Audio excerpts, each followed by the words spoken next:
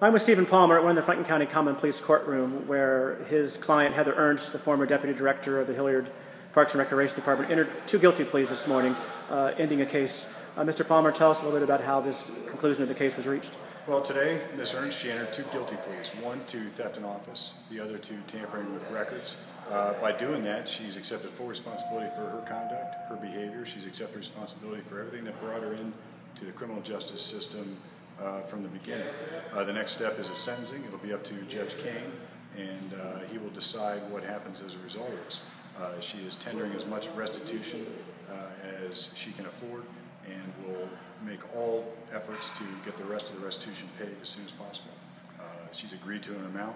The prosecutor approved an amount of $271,000 and change, and that's what this case was, and that's what this case is. Okay. You can read more about this at thisweeknews.com. Thank you, Mr. Palmer. Thank you.